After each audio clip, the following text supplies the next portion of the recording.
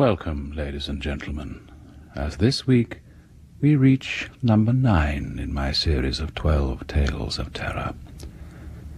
Once more, too, I have delved into the science of numerology to find that the number 9 is associated with the making of spells. So, what could be more apt than to find that our story today takes us to that land of mystery and spells, Wales.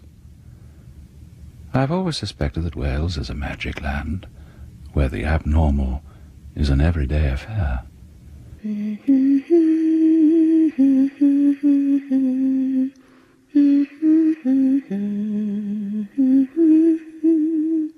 I suspect, too, that most of us have harboured a secret dream of a sudden windfall, a win on the pools, or perhaps the death of a distant, and hopefully not too loved, relative. This windfall came suddenly to David and Helen Hollis. Ladies and gentlemen, I invite you to mind well the tree. You're quite sure I can't press you to another glass of sherry? No, thank you. Oh. Mrs. Hollis, then. Oh. Well, now... Mr. Wainscott, it's been a long and tiring journey, if we could get to the matter in hand. Oh, yes, I quite understand. To business, then. Estate of the late Miss Hester Amelia Paget. To my nephew, David Hollis, I do bequeath the residue of my estate, both realty and personalty. The latter to include my home, which he has in fact named, Elm Tree Cottage in the county of Monmouth. And these are her own words, I would stress. To be his and his heirs in perpetuity. At a rough estimation, the estate should amount to something over £80,000. Darling! Quite. There is, however, one small proviso to the bequest, a kind of codicil in a manner of speaking, not legally witnessed and therefore not legally binding. However, here we are. It was written on the envelope that contained her will. David? Mind well the tree. In her own hand, her very last direction. We have her doctor's word for it. But what does it mean? A wandering of the mind, or Elm Tree Cottage. Miss Paget was a keen horticulturist. Perhaps just a final expression of, how shall I put it, tender concern? That it shouldn't be cut down? Perhaps. I can't work out why the old dear should decide to bestow all her worldly goods on me. A couple of £100. The odd painting to remember her by, perhaps, but... Her only living relative. So? But you used to visit her. I've visited my dentist more often. Well, then she must have taken an instant shine to you. She hardly had time to make up her mind one way or the other. One of the first partnerships I worked for was with a firm in Bristol. My mother had often mentioned her, so one weekend, instead of heading for the bright lights, I ventured into darkest Wales and paid a call on Aunt Hester instead. That's all. Did you go back often? Why'd you ask? Shouldn't I? No, I did go back once or twice. Half a dozen times at most. Why? Why not? It simply amused me to, I suppose. Until? Until it stopped amusing me. Silly old woman. I see. By the way, don't let the cottage tag deceive you. It's a damn great barn of a place. We'll have to burn a ruddy elm to stop us freezing to death. All done then, is it? Not another crumb, Mrs. Roberts. Just Gwen will be best, if that's all right with you. Of course. Gwen and Shun it shall be then. Me doing the housekeeping and my Shun gardener, handyman. Jack of all trades if it comes to that. Anyway, Partial to my Welsh cakes, I'm glad to see. Delicious, Gwen. David? Oh, fine. Yes, fine. Fresh batch this morning, wasn't it, Sean? Oh, yeah, yes, like you say. Of course, he keeps telling me I'm wasting my time. But I had the feeling you'd be arriving today. Well, that's it then. Sean, something to ask. Did him learn to do sy'n gweud rhywbeth? Only if any luggage you want taken up. No, thank you. Actually, I did pack a couple of overnight cases. Did you? They're in the boot. It is open. Mynd â nhw lan I un stafell Miss Esther, if I went. Well, where else you think then? Of course, Miss Esther's room. All right. Mrs. Roberts, is there a phone? Oh, there is, yes. Only recent, sir. Doctor insisted when Miss Esther got taken poorly. Well, then. Studies first on the right. Thank you. David? There's no need to look like that. You may have packed your cases, but the world doesn't stop for Welsh cakes. Just wait there a minute, Mum, and I'll draw these curtains back. There we are now. Oh, drat. I asked that Sean particular to open the window. Oh, it's a beautiful room, Gwen. Miss Esther's. She used to sit here near the window hour after hour, especially towards the end. That garden a real love. My Sean always tended it like it was his very own. I'm sure my husband and I will appreciate you both just as much as Miss Hester did. Thank you, Mum. Mr. Hollis busy at the moment, is he? Mr. Hollis is always busy. Can you see the famous elm from here? The elm? Oh, come along, Gwen. Elm Cottage, remember? Well, then. Yes. Just see it, right at the bottom there. You can see it sticking out from that little spinney. Oh, I see it. But surely... It's dead, isn't it? Dead and rotten, Mum. From long before my Sean and me come to work here. He was always on to Miss Esther about having the old thing cut down. Hazard as well as an I saw the way he put it. She never would hear of it. How strange. How very strange. Mum? There's no reason why I shouldn't tell you, Gwen. Miss Hester actually mentioned it in her will. The tree? From what her solicitor told us, it must have been practically her last request. She asked us to look after it, to tend it well. Anyway, we naturally assumed we'd find the thing alive and thriving. Yes, you would. Just a last-minute flight of fancy, I suppose. Well, if we've finished up here. David, what on earth is going on? Nothing's going on. I just told the man to put my stuff back in the car. But I thought... Yes, well, I'm afraid I'm needed up in town. But... You thought we'd be staying over. The notion was yours, my love, not mine. Any particular reason? Well, in the very first place, it wasn't part of the arrangement, was it? Not my plan, anyway. We finished our business at the solicitor's, all signed, sealed, and delivered. Then I simply assumed, never having been informed to the contrary, we'd be homeward bound. But an overnight stop. I don't understand you behaving like this. Don't we discuss things anymore? I'm sorry. I just got carried away. Can we discuss them now? No. I'm sorry. I must get back. Any particular reason? Business. Just business. All right. A lack of empathy with the place. That suit you? It's just as beamed and gloomy as I'd always remembered it. All chintz and horse brass and be anything else then, Mum? They were only doing their best to make us feel welcome. I'm sure they were. And I can see the place will suit you down to the ground, away from it all, the perfect writer's retreat. Oh, I'm staying, am I? I have to get back. I assumed you wanted to stay with your overnight bags. What if I decide to come with you? Fine. Are you? No. I want to get to know the place. Right, then. When will I see you? A couple of days. I'll try and make it in a couple of days. Bye, then.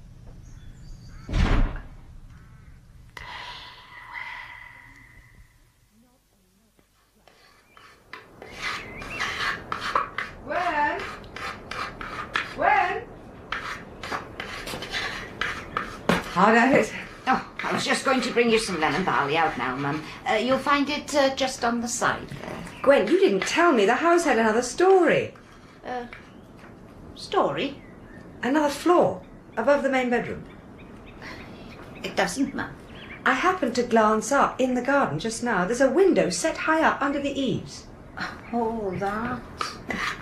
Well then, is it an attic or what? Oh, not an attic, not one that runs the full length of the house anyway. It's just, Well? just the one small, box room, I suppose you'd call it. Why didn't you take me up to see it when you were showing me around? Just didn't think it was worth the climb. There's nothing of interest. Well, would you show it to me now? I'd like to see all the house. Now, Mum? Yes. I'd rather not, if it's all the same to you. Why? Why, Gwen? Well, my son doesn't like anyone going up there. Why not? Couldn't say, Mum. He doesn't tell you. Gwen? We'll be needing the keys.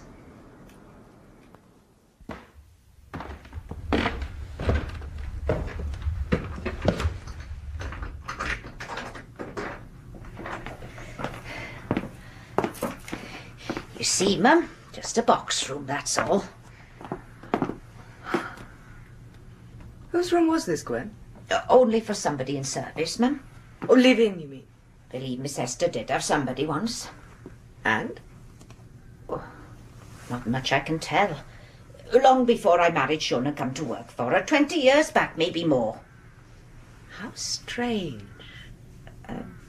Well, All those years ago, and yet everything in its place. It's still so neat and tidy. A feeling almost as though she just walked out of that door and expected back any minute. Miss Esther, Yes? just the way she liked it kept. Was this the girl's trunk, Gwen? Yes, yes, like you say. C-E-I-N? Cainwen. Cainwen Davis was the name, it seems. It's tied with, hemp. As though she were all packed to leave. But did she leave then, Gwen? Oh, yes. She left. Gwen, Tilanna, Yes? Sean. beth i'n neud lan fyna? Dangos y lle i'r mistress. You come down woman instant, do you hear me? Will I leave you then? Oh, I'll be fine. Down in a minute. Mind well the stairs. They narrow on the turning.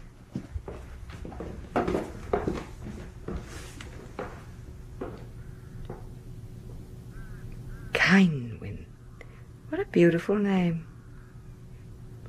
Cainwen Davis.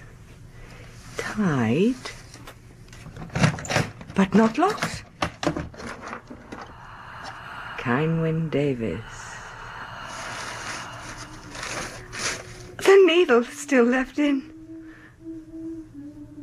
She must have made them herself. Oh, poor things. Poor things may be, but all her own. A wedding dress, a wedding dress. Beautiful. And about the neck, embroidered flowers. Fine forget-me-nots. Oh, beautiful. And baby clothes? A knitted smock? It's beautiful. Forget-me-nots. And a knife. What an awful thing to leave in there. What a dreadful thing. Oh. Oh. How hideous.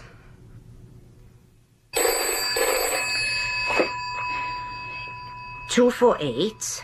This is 248. Who? Oh, yes, sir. I'll fetch her at once, sir. Thank you, Gwen. It's Mr. Hollis, ma'am. Hello, David. About time. No, not to worry. What time can we expect you? What? You can't But I don't understand. The last time you rang, you definitely promised that... But it's been a week. Surely... We've all gone to so much trouble. Oh, no, I suppose not. If it can't be helped, it can't be helped. Oh, bye, David. Bye, David. Change your plans, Mum? I've got some work to do, Gwen. I'll be in the garden. Fine day, Mum. Yes, I'm bringing my work into the garden. Oh, there ain't that much of a rush to have it done, then? Seeing as I've nothing else to do at the moment. Just leave you to it, then. I'll get my Gwen to bring you out some tea in a bit. Thank you. That would be lovely.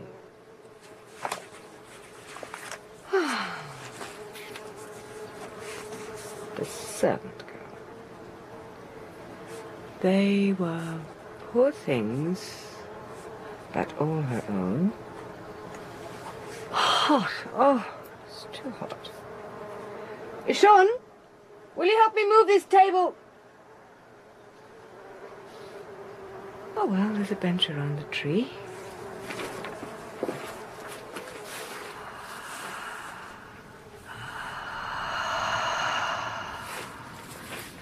Cool here. Shady and cool. Mind well the tree. Poor dead thing.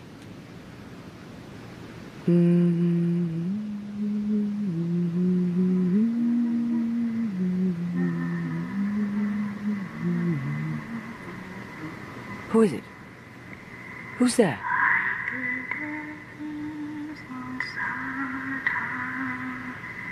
Kenwyn? Is it you, Kenwyn?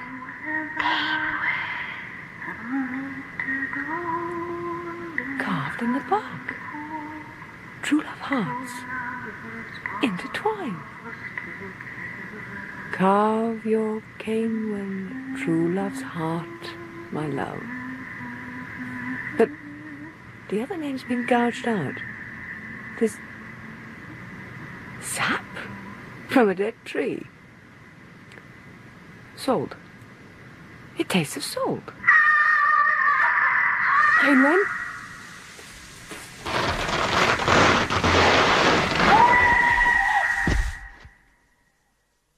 You'll be all right. Perfect safe now. Oh, it was that branch, wasn't it? Oh, should have put an axe to the whole thing years ago. And all my stupid fault. When I spotted you crossing the lawn, I should have thought to... Warn me, Sean. Sweetie, you two. Stay well away from the place. It would have made no difference. I'd have asked the reason, and you'd have made up some cock and bull story, or even told me the truth. I'd have gone anyway, to see for myself. It would have made no difference. What you tried to do when I demanded to be shown that upstairs attic bedroom, wasn't it, Gwen? Her room. Kenwyn's room. Just as she might have left it, except her trunk all packed and tied for leaving. And why should Miss Hester insist on it remaining just as she left it, untouched for so many years? Why? Sean? Yes, carry on. Well? Sean knew Kenwyn Davies, ma'am. Related, ma'am. Only distant. And then, don't know it all. Nobody know it all.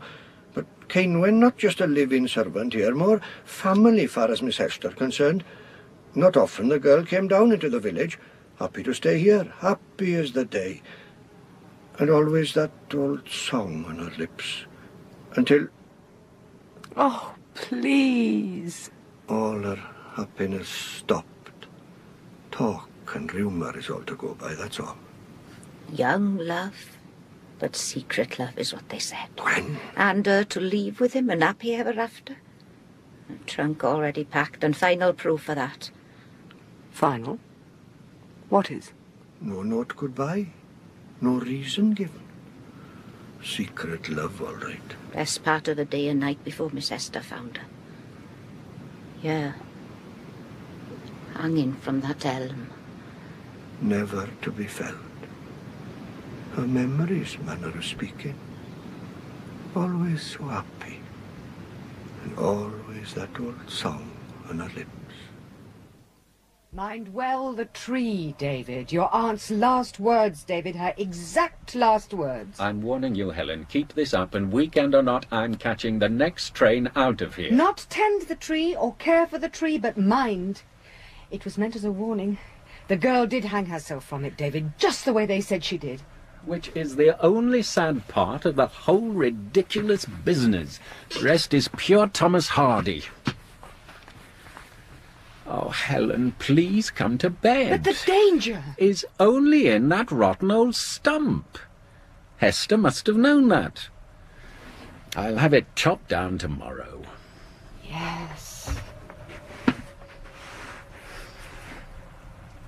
Don't you care? Yes, I care. Come back to London. You don't need me there. Then stay here, then. Oh, I've had it. What a hell of a day. Do you remember her? Hmm? Kynwyn, please tell me. Oh. How the hell should I? 20 years ago? It must have been about the time you were here, visiting. Is this morbid interest, or something more searching? I'm curious. If the girl was working here, she was a servant. I probably never saw her. David. Okay. If you don't believe me, at least give me the credit for being selective. Besides, under Aunt Hester's eagle eye, there wouldn't have been a cat's chance in hell of anything happening. Satisfied. She was expecting a child. Was she? How do you know? I'm not sure. Fanciful nonsense. She was a domestic, not one of your heroines. What's that? Wind. David. Please, David. Oh, for God's sake. All right, all right. Nothing. What the hell did you expect? Must have been some damn tree. There's nothing near the house. Oh, sleep. For God's sake, get some sleep. There is only one tree. Our tree. Dove with Cariat.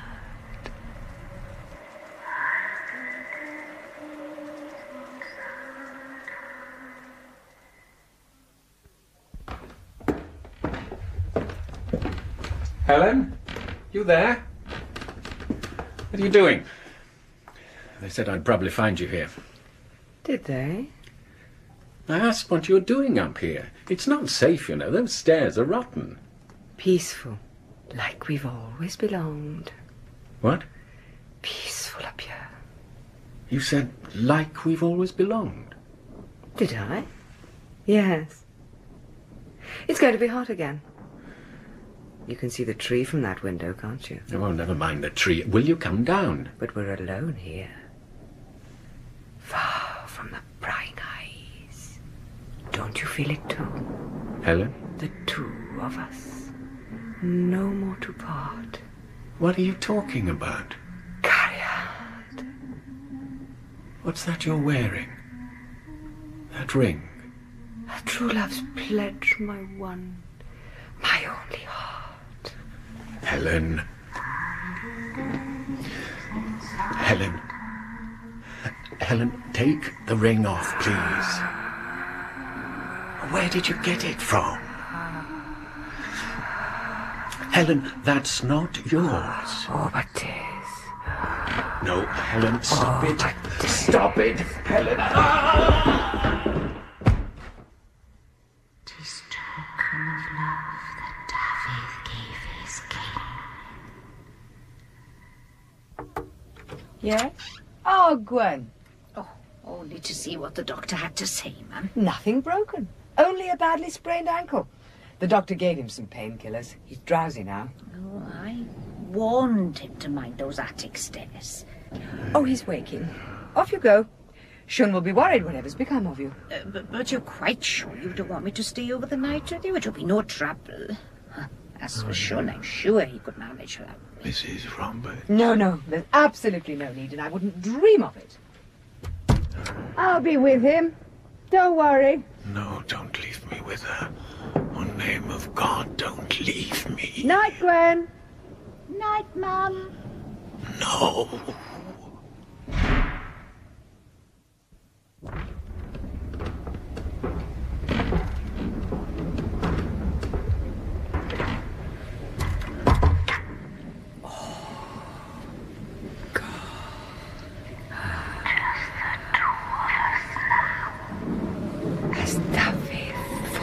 His truckle bed. Gwen will help him back again. There we are. Now, Cariad must move again. Must lie completely still. There. Did Cariad miss his long-lost love? Still, worth his wait. Prettified herself special for him alone to see. Been back to her room for the last time, see? Poor things maybe, but all my own. Kenwen's ring, when her Cariad promised to be true. Our wedding dress, or so 'twas meant to be. Color of blue, like the sky. The color of your eyes, my Kenwen love, was what you said. And about the neck, fine worked forget-me-nots. But not to be. Lie still, my love. The same life. I kept it for my own.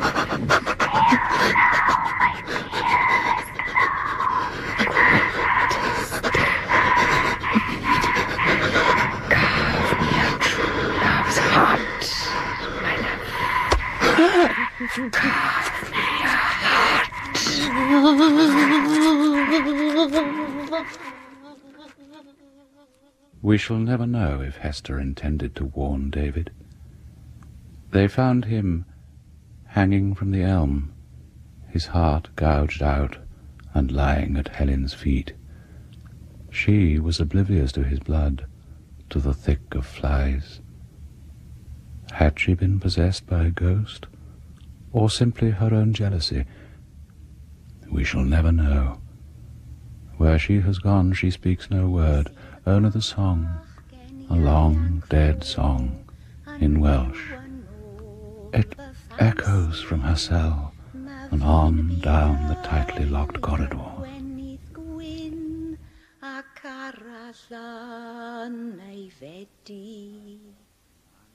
In Mindwell the Tree, Nichola Paget played the tragic Helen, and Phillip Bond played David.